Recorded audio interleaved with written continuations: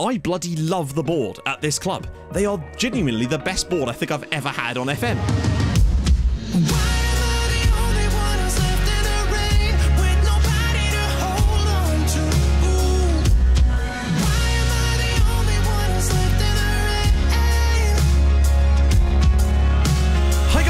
And welcome back to another episode of Rebuilding Bolton. If you're still enjoying it, drop a like. That'd be tremendous. So, today we face off against 6th place Leeds United. Now, it's not going to be easy, but again, I'm looking at this as an opportunity for us to just sort of continue our slow improvement. The games off camera, not the games off camera, the games in hand, a few of them were definitely played, but it seems that none of the teams around us actually won. So we do remain in 12th place in the Premier League, which is, you know, fairly solid for us right now. I'd happily take that at the end of the season if we stay up. That's the main thing, really, for me. Although West Ham did apparently win. That seems to be the only big change for those off-camera games. Duckens Nazon was with Wolves in 2018. Don't think he played, though. He's a striker for the Haitian national team, but I think he was born in France. Okay. So, technically, though, that means our man Johnny is still the first Haitian to play in the Premier League, and that's the main thing. The Norwegian lad not getting a work permit is especially weird, given my sister's Norwegian boyfriend is free to live and work here, and he doesn't have a single under-21 cap. Strange. That one just really made me chuckle. Ready to welcome our new Nordic god, Johan. You don't mess with the Johan.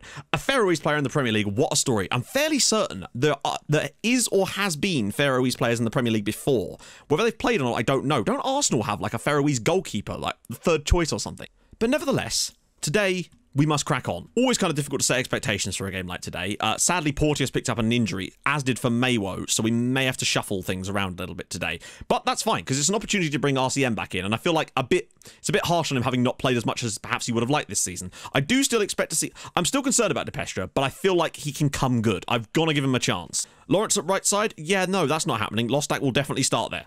So, the bench will be Lawrence, Bree, O, Temenushkov, Ewan, Valles, and Giles. So, yeah, not too bad. As always, trying to just focus on performances right now. One thing I would say is Candela has struggled this season a little bit. I'm excited to see what we can do, whether we can continue to play okay. Against Bournemouth, we were fine. I think it's the best way of looking at it. I think the tiredness definitely crept in, though. See how we do today against Leeds. If we can replicate that kind of Leicester City-style performance, I'll be extremely happy. But even if we just don't look completely outclassed, that's kind of what I'm going for. These are not the games that... I mean, given that Leeds are 6th in the league, these are not the games, really, that we would expect to win, but you never know. We didn't expect to beat Tottenham on the first day of the season, and look where that got us. So, there we have it. Right. Let's just see what we can get up to today. Lovely, maybe not. Less of that, Kang, eh?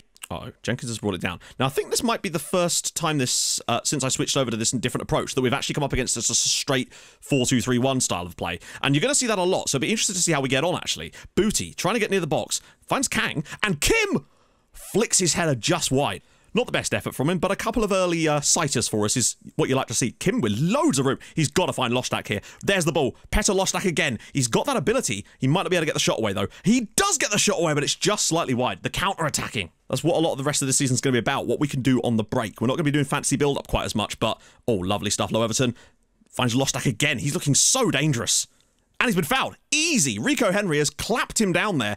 Petter Lostak, by the way. What a game changer he's been in the last few matches. Don't know where the goalkeeper's going. Hi. You off somewhere, bruv? Like, what's he doing? You won't save anything from there. Also, Ziga coming up to the halfway. Ziga's like giving it large. What's going on here? Look at him. Carlo Ziga's about to start a fight. He's literally... Oh, the goalkeeper's going to have a fight. It's like hockey. Look at him. He's walked all the way up the pitch. He's fully picking a fight with the Leeds keeper. Oh, now you run back, Carlo. Come on. I don't even know who's on penalties for us right now. It might be Kim, actually. It is Kim. Chance for us to take the lead. Kim slots it home. Bolton 1, Leeds United 0. Kim Min with his 5th goal of the season. Carlo Ziga did everything he could to put off Radu, and it seems to have worked as we now lead at home to Leeds United. That was a very strange saga there. But again, we've taken the lead at home. This time we must do our best to hang on to it. I know it's only a pen, but we've looked great so far. Well, that was basically all she wrote up to half-time. Leeds have had one first-half shot. This is what I mean. We just look so much more stable defensively. It's great. Albeit leading from a penalty, but sometimes you've got to take what you can get, really. Should be able to deal with this. Maybe counter-attack if we can get the ball off of them. It's a good ball through. Great header clear from Depestra. And here we go. That is wonderful from him. Low Everton. He's got Kim in. Great first touch from Kim. He's into the box. Triangle. Pull it back. Oh! Wait. What's happened here? Kim still got it. He's still got it. Pulls it back for... Oh, and Gilney's shot. I think Kim probably fouled the Leeds defender a little bit there, but we've got away with that one. But that's what I'm talking about when it comes to breakaway stuff. Oh, come on. Roland Salai, Bolton 1, Leeds 1. That looked like straight down the middle. Ziga, you're an entertaining man, but I think your time next season, I think, might be the end of it. I mean, that's right down the middle. He cannot not save that. Like, I know we like to keep Ziga around for comedy value because he is brilliant, but also horrendous at the same time. But that is not a match engine thing. That is pure, we need a better goalkeeper kind of stuff, you know? But it shows you that there's easy ways for improvement, like just literally a better goalkeeper at that point, and we're getting some points out of that potential situation. So another 1-1 draw at home wouldn't be ideal, but I suppose we'd still take it, wouldn't we? One thing I would say, though, Candela has actually had a good game. Like, he's on a 7, which is, for us, extremely high. So that's a rarity for him, but it's nice to see that he's actually starting to perform a little bit now. Don't you dare foul him. Just sit back, let them play it around in front of us. Good save from Ziga. That was a top stop. I think the penalties made us look better than we are as far as XG's gone today.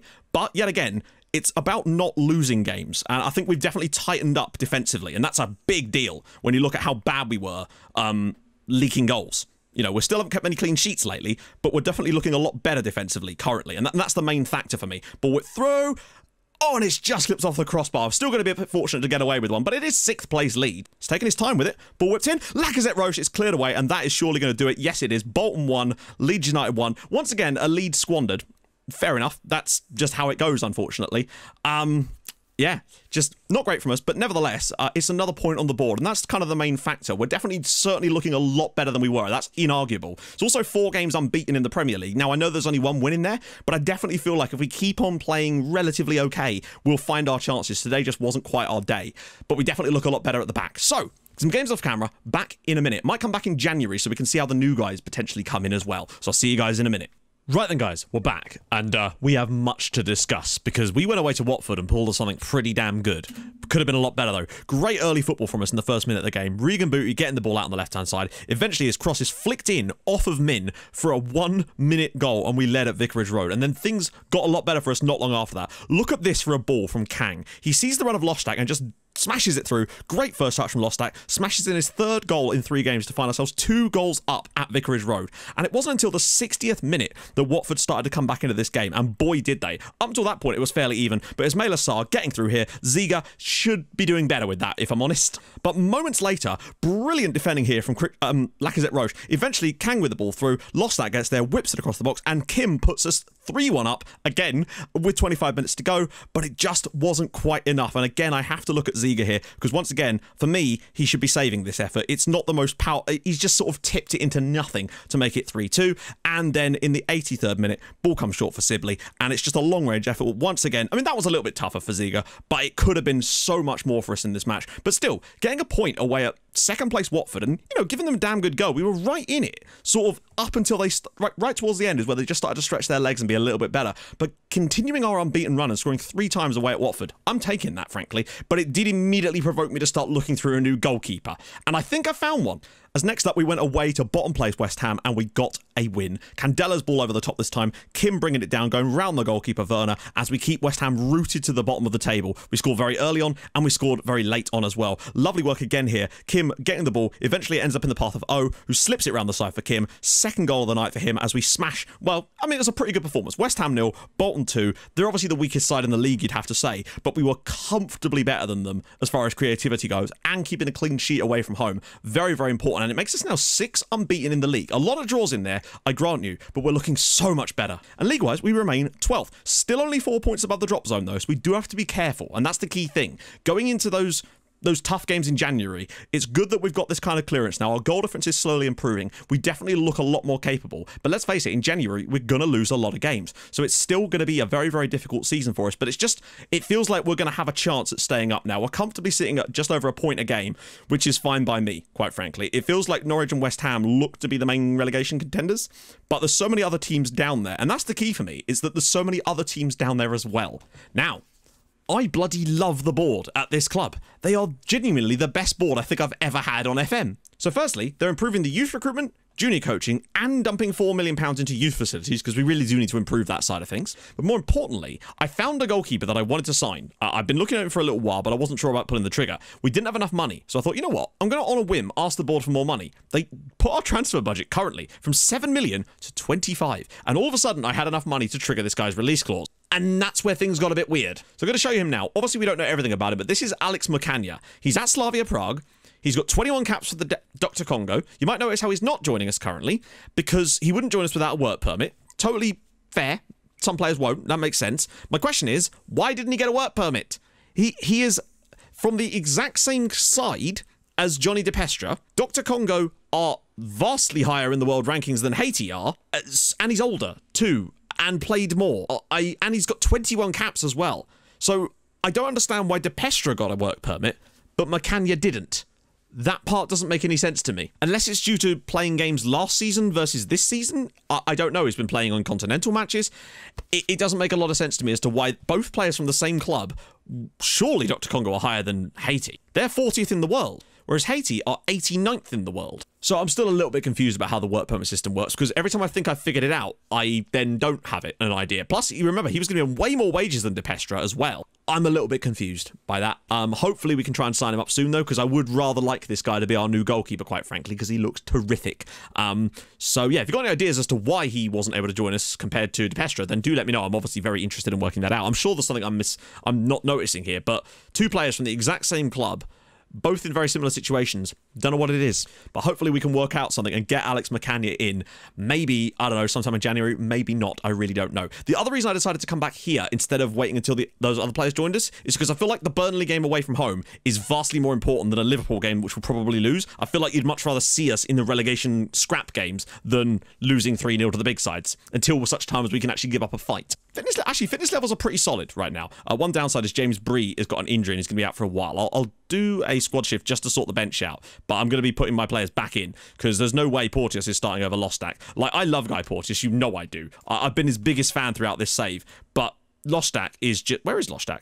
Oh, sorry, it doesn't always scroll properly. There we go. So Porteous will come out, Lostak will come in, and that'll probably have to do. I've been liking this sort of setup lately. Still not overly convinced by De Pestra yet, but I want to give him a chance still, because we've got really no one else that can slot in there yet. Until my man Mansour Mohammed comes in. He might be the difference. So I'm willing to go with that as our lineup for today, I'd have to say. We really do seem to be picking things up lately, and it's great to see. You know, unbeaten in 6 Premier League games is not something I would have expected. Yes, lots of draws, but draws are not... At least if we're drawing against teams around us, at the very least, we're not losing points on them. So, we're at Turf Moor. If we come up with a victory at Turf Moor, that would be a huge step for me towards saying that we're going to survive this year. I feel like if we win at Burnley today, I will be confident in saying that we've got enough to survive. I still think we probably do anyway, but I definitely believe if we were to win here, it would be a real statement. But Booty out wide. Can we get another early goal? We've been so good at doing that lately. It's been really, really useful. Early goals against Watford and West Ham have won us serious points. They've got a player called Kudus. We could actually, in theory, have a midfield pairing of Kang and Kudus. I, for one, welcome our new overlords. It's perfect. Barred out on the left-hand side for Burnley, though. Henry's into the box. Do not foul him. Just keep it tight. Good blocks. Good blocks. That's fine. Giving less space in behind for teams really has made us a lot stronger, and just allowing us to be compact and get blocks in on stuff way easier than we were before. Great ball through. Kim might be offside here. I don't know. He's through, though. Oh, a lovely little dink from Kim, and it is 1-0 at Turf Moor. Kim Min's 10th goal in the Premier League this season. I do believe that he's got brilliant potential for us in this save, and we lead away at Burnley. Brilliant. We take the lead in a lot of games. It's just been hanging on to them that's been an issue. Lovely ball through from Gilnay. Just looks up, and Kim's made the run. That looked like handball, but that right there is a striker with some confidence right now. To just dink that over the goalkeeper and give us the lead away from home again. Come on! Great tackle from Everton, but it's bounced fortuitously back to Henry here. Just stick with him. Just hold that defensive line. No, Kang! You silly man! Oh, dearie me. Ziga again. Like, you gotta rate his enthusiasm for things anyway. He will fully go out there and do this. This is obviously going to be a pen. It was a clear foul. Throwing away points like that is super annoying because there's no reason for him to go in with the tackle there. Just keep shepherding him. We're not on get stuck in or anything. Mitrovic to step up. Can Ziga save another pen? He can! Carlo Ziga with an unbelievable stop. That's the second penalty this season that he's saved. And we find ourselves somewhat fortuitously perhaps in front. Booty with a very loopy throw. Gilnay with the flick on, and it's in the back of the net for Kang. He has made up for things immediately. Burnley 0, Bolton Wanderers 2. The derby, it is a derby, isn't it? Kang Dong-hee with his first goal for Bolton. What a weird throw-in. He sort of, almost like he released it badly. Gilnay with the flick on, and then he's able to get in there in front of the goalkeeper and make it 2-0 to Bolton. We lead at Turf Moor. Well, half-time, it's 2-0. Most of Burnley's opportunity has come from the penalty spot itself. We look very good. I'm pleased with that. Still maybe a tad fortuitous in places, but to be 2-0 up is so important. Like, we've thrown away points from these 1-0 leads because we are liable to just make mistakes here and there because of our playing squad quality. That's bad from us now. Krellin, we need a big stave from Ziga here. It's a tight angle. Good-ish stop. He's kept it out. That's the main thing. Oh dear. Yeah, Regan Booty's absolutely knackered. We got to get him off fast. Please don't foul him, Regan, though. Please. Ziga again with the stop. Burnley are offering some stuff now, and Booty needs to come off. 2 minutes of normal time to go. Still 2 goals to the good. Things are looking very good for us now. Since getting Lawrence on for Regan Booty, we've just sort of stabilised that side, and Burnley haven't been able to get in there anymore, and that's made a huge difference. Candela now to drive forward. Options for him, perhaps. A bit fortunate the way that's broken through, but he's got it back again. Maybe he can go for goal or just keep the play moving. Lost stack. Blocked. Kang! Oh, just wide. Just lovely tackle from Gilney. Mopping up brilliantly there. Lost stack. Back for Gilney again. Sweeps one through the middle. Oh, what a lovely touch from O. Can he make it 3? Yes, he can. Burnley 0, Bolton 3. O with his 2nd goal of the season. That was a gorgeous ball through from Gilney. I am liking him more and more as this season goes on because he's contributing goals. Great work mopping up firstly. But then when he gets this ball here, just to scoop this into the channel, bit fortuitously the way it breaks to O, but he's still got the presence of mind to finish from a very decent angle. Burnley 0, Bolton Wanderers 3, and surely, if we keep on playing like this, we will be in the Premier League next season. Still a bit fortunate to win this game 3-0, I agree, but a back-to-back away clean sheets and 5 goals without reply is massive for us from a defensive standpoint. But one of our biggest issues was scoring goals and conceding too many, and we seem, go on, get the clean sheet, to have found an antidote to our problems right now. Spencer's getting through, good clearance from Lacazette Roche, and Temenushkov will bring that down as well, and that's surely going to do it. Lostak can play him through here. We've got options. Can we do it? Is there a 4th goal on the cards? Temenushkov. Oh no, we've overplayed it. Lostak. Yeah, we've overdone it. Oh, it's a good tackle from Bard. That right there is huge. That moves us 7 points clear at the halfway stage of the season. So that stretches our unbeaten run in the Premier League now to 7 games. Now, obviously, that will come crashing down in January. Now, we're going to come back and do Liverpool and then Southampton. So January is quite a lot more games. I do apologise for the slightly more condensed episodes over the last 2, but I felt that there was enough action and stuff to talk about that actually it made sense to do it the way that we have, and seeing a bit more of the games against our rivals probably is never a bad thing. So, next episode, Liverpool, Man United, Chelsea, Spurs, some tough-ass games in there, but still some winnable ones in there as well. Thank you for watching. I hope you've enjoyed this. Drop a like if you have. Subscribe if you're new. I stream on Twitch. Go follow there too. And I'll see you guys tomorrow. Thank you so much for watching. Hold your gun. Capybara. Bye-bye.